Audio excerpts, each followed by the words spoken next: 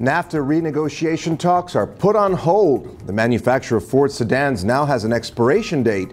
And Mexican convenience stores OXXO and online retail giant Amazon plan an alliance.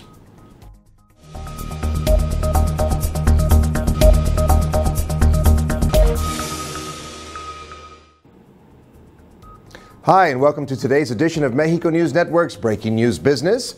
I'm your host, Joseph Garza. Let's get on down to the information. Despite the advances we saw recently regarding the renegotiation of the North American Free Trade Agreement, a conclusion will not be reached in the coming days due to the fact that the ministers will not meet again until after the trip of a U.S. trade delegation to China. Mexican Economy Secretary Ildefonso Guajardo said that the three ministers representing the NAFTA agreement will meet on May 7th, once Lighthizer returns from China, to which the Canadian Foreign Minister, Chrystia Freeland, added that there will be no agreement before the next ministerial meeting. This means that the NAFTA talks will not be completed before May 1st, a date officials had set as the objective given the trip to China and the expiration of a temporary exemption for Canada and Mexico on the tariffs on metals imposed by the United States.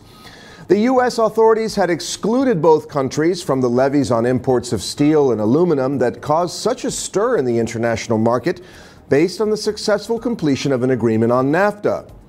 Both Guajardo and Freeland played down the risk of being affected by metal tariffs, but did not clarify what guarantees the Trump administration gave them. Mexico, for its part, hinted that it could take retaliatory measures. Ambassador Lighthizer knows very clearly our position and how we have to react if some measure is imposed against Mexico, Guajardo told reporters Friday in Washington. Beyond the short-term obstacles that the trip to China and metal tariffs represent, the time is running out to reach a principal agreement on NAFTA. Moving on, Ford took to the headlines last week when it announced that it will stop producing half of its sedan lineup in the next few years, but did not announce when it would. We now know that the manufacturer of Focus, Taurus, and Fiesta will not go beyond the first half of 2019. The first to fall will be the Focus, which will end production next month. Ford is currently building this car at its factory in Wayne, Michigan. The company's Chicago assembly plant will stop manufacturing the Taurus in March 2019. The Fiesta will retire in May of next year, which means it will last much longer than Ford announced last year. That leaves us with the Fusion. An automotive news reporter noted that Fusion will remain for at least a couple of years.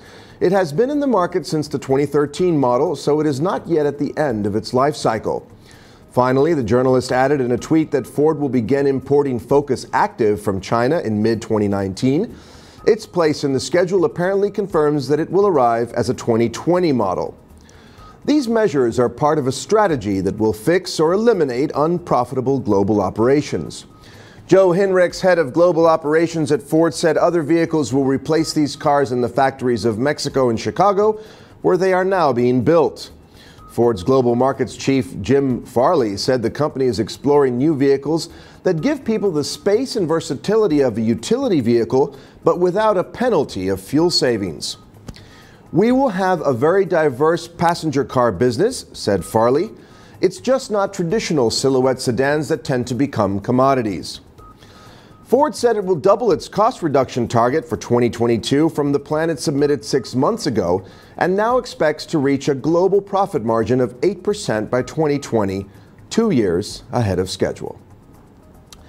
In other headlines, the OXXO stores belonging to Fomento Económico Mexicano, FEMSA, are about to become a strong ally of the online shopping giant Amazon. In Mexico, both companies have just started a pilot project to use the thousands of convenience stores in the Mexican Republic as retail delivery points for the U.S. company. FEMSA owns almost 17,000 OXXO stores, most of them in Mexico, which are a common sight in both big cities and small towns, where people can buy products, perform banking transactions, or pay for services such as electricity, telephone, and cable, among many others.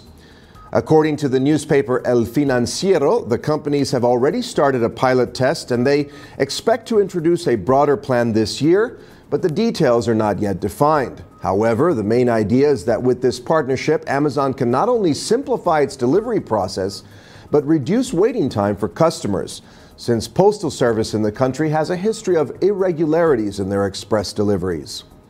It should be noted that in 2017, FEMSA started its program OXXO Pay to reach customers who do not have access to traditional banking options, while Amazon launched its website in Mexico in 2015 and began offering its Prime membership last year.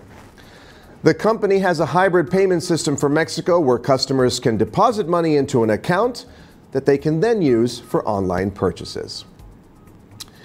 And finally, let's turn to the markets. The Mexican peso decreased 0.0898 or 0.48% to 18.7169 from 18.8130 in the previous trading session.